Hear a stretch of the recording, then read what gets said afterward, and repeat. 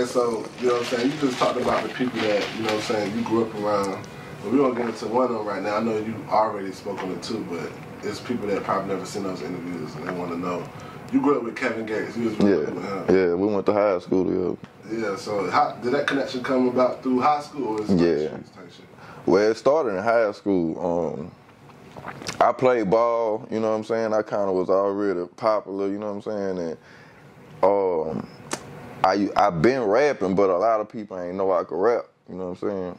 And I ain't know he rap at all. I really ain't know who he was, but it was getting around school that I had. It's my little partner that I end up being in a group with. We was on the basketball team together, and he called himself being a rapper, and he wasn't that good at the time. You know what I'm saying? And my cousin heard him rap, and he was like, man, hey, you want to rap? That nigga rock, whoop around, you know what I'm saying? So he like, for real? No, he ain't. So they came in the locker room while I was getting dressed for practice. Nigga like, man, say, rap A1. So the nigga rap. I heard my cousin like, man, spit something. I'm like, man, I ain't fucking with that. You know what I'm saying? He like, man, come on, spit something. He really trying to make me shame of the dude, you know what I'm saying? So I spit. Everybody like, so the little dude like, man, how you know how to do that? The nigga who rap first. But this ended up being my little partner I ended up being in the group with, you know what I'm saying? He like, man, how you know how to? I was like, from the time I wrote a rap, it been like this. Like, I ain't never have to try hard. Like, this what it is, you know what I'm saying? Like, I don't really want to rap though, you know what I'm saying? I want, on the basketball. Yeah, you feel me? So bam, it was getting around school that I might be the rawest rapper at school who don't rap, you know what I'm saying? So bam, Gates come up to me at lunch one day, but we used to be on this little block that, you know how lunch is and you in school, like, you know, they got mean kids and, you know, territorial shit, and I was a cool kid, so we was on that, you know what I'm saying? So I had this little block like it was in the hood or something, like, man, if you wasn't gang, you wasn't allowed over there, you know what I'm saying? Yeah. So he come walk up on me, you know what I'm saying? Niggas looking at that boy like, the fuck, you know, like, damn, they're finna get bushed, you know what I'm saying? Yeah. So I'm like, nah, he good, you know what I'm saying? Nigga like, what's up? He like, man, I heard you go rap, like, rap. He was by himself. Yeah, you know what I'm saying? That's the kind of nigga he is, like, you know. Man, I ain't gonna lie, that nigga been, like, intuitive, like, just really curious, you know what I'm saying? And just, like, bout going, see what that's about, you know what I'm saying? Yeah. That's how he came at me, like, boy, I heard about you, I want to learn some shit, you know what I'm saying? So he like, man, let me hear something. I'm like, boy, fuck no, you know what I'm saying? Yeah. I didn't rap for him that day. Mind you, man, this man bugged me for like 3 weeks straight to rap. Every day he seen me in the hallway, man, you ain't gonna kick nothing for me? I'm like, man, I don't fucking rap, you tripping, son, you know what I'm saying? I started to get aggravated, you know what I'm saying? But I kind of had like Lil One, you know what I'm saying? I'm like, man, Lil One persistent, you know what I'm saying? Because you know, even though I was playing ball and I was rapping, I was in the streets at the time, you know what I'm saying? I was like 15, like in it, you know what I'm saying? So I was on some other shit. I like freshmen at the time. I'm like a sophomore. He a freshman. You know what I'm saying? Okay. That's another thing. You know how you treat the freshmen. You know what I'm saying? So he a freshman. I'm a sophomore, so I get to be upper class now. You know what I'm saying? Yeah, I played varsity. I played varsity as a freshman. I played all 3 games every time. Yeah, it was big. Man, my shit was through the roof. You know what I'm saying? You know how that shit be. You know what I'm saying? So bam, you know, finally I kind of just took a liking to him. I was like, all right, I'm gonna let you hear something. You know what I'm saying? Spit something. He like, bro, you gun smoke. He like, man, how you? I'm like, I told him the same thing I told my little partner. I'm like, I just got this shit, you know what I'm saying? He was like, but how? I was like, man, I'm gonna tell you what. I was like, everybody down here, we only listening to Cash Money, you know what I'm saying? Whoop the One, No Limit, and all the Baton Rouge artists that was out at the time.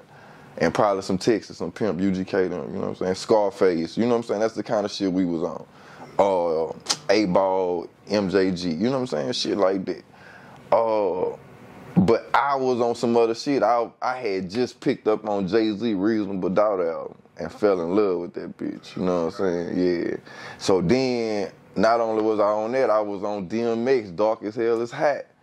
You know what I'm saying? I was on Jada Kiss. I was on Cameron, Come Home to Me. You know what I'm saying? Like, I'm on that other shit. You know what I'm saying? So, even with the rhythm that I had from, you know, learning Cash Money, like, cause I love Lil Wayne and BG. But then when Juva came with 400 Degrees, I started to see like he was a different kind of artist. Like that boy was separating himself. You know what I'm saying? But even when I go back now, BG still like, man, I hear BG, I'm like, that bitch that nigga was 15.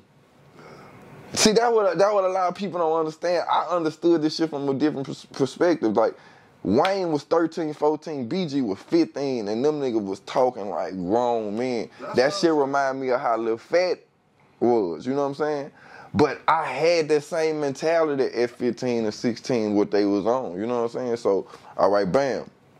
Gates, you know, I rap for him, you know, and I told him what I was listening to and how I developed, because it was different. Like, I had, like, I kind of rap how the squad was rapping before the squad was rapping like the squad. You know what I'm saying? So when the squad head came about, I was like, oh, I was a squad head too, because they was on the shit I was on. But I ain't pick up that shit from them. I picked it up on my own, but they was on the shit I was on because they was on, you know, Wayne had took that little summer to go fuck with Cameron and Dipset, you know what I'm saying? So he had came back with a different, you know what I'm saying? Yeah, and the city had gravitated to it. So that's what I was telling Gates, like, man, you got to, like, really study that shit, you know what I'm saying? And I ain't gonna lie, that boy became a student to this shit. See, at first he used to rap, like, story rap. All his raps was just about a story, like, about what he did with this bitch. And, you know, it was real detailed, like, kind of like Big and Smalls, like, you know what I'm saying? Like how Big just straight told stories. But I'm like, man, that shit ain't gonna transfer. Like, you gotta learn how to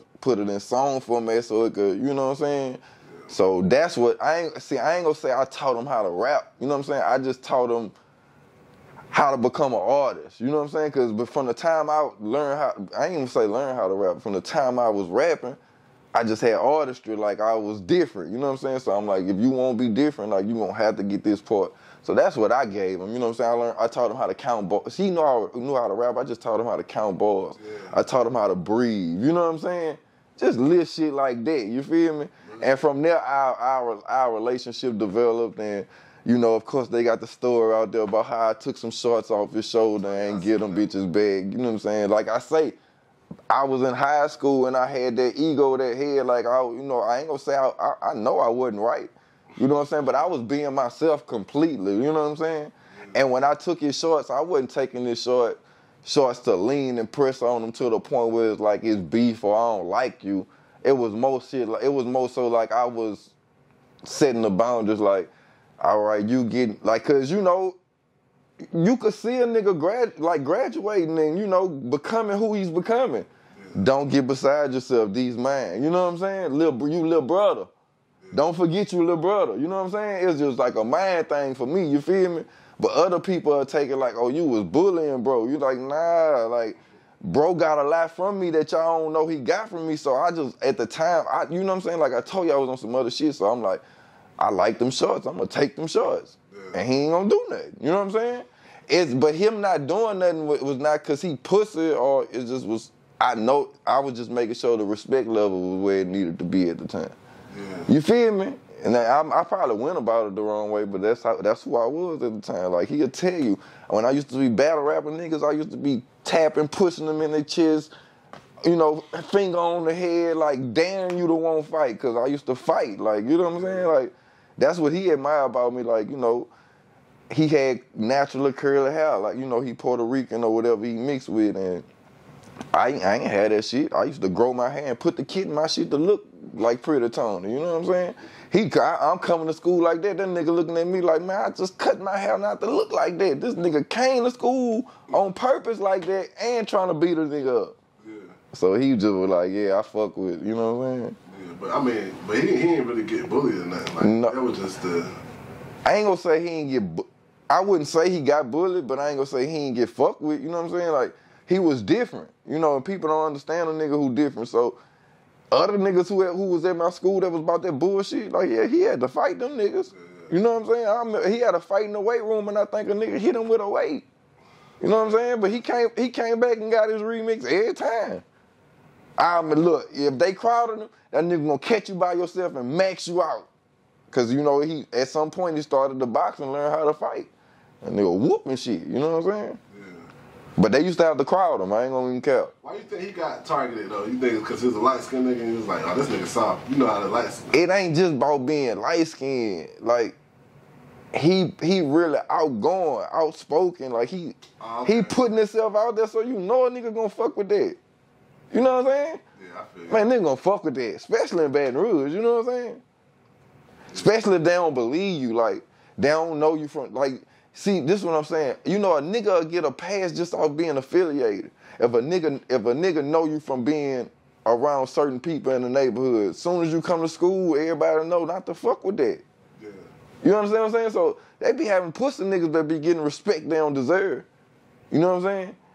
All right, they got stupid niggas that'll shoot the club up or shoot the parking lot of the club up. Ain't hitting nothing. Or might have hit some innocent bystanders. Everybody know he did it. He don't go to jail, right? Now this nigga is like popular and known and respected. Man, he's a dumb nigga. You understand what I'm saying? Like, so it be like false pretenses on people because people want to believe what they want to believe. So they ain't want to believe who he was putting himself out there to be. So he had to show some niggas. You know what I'm saying? Yeah.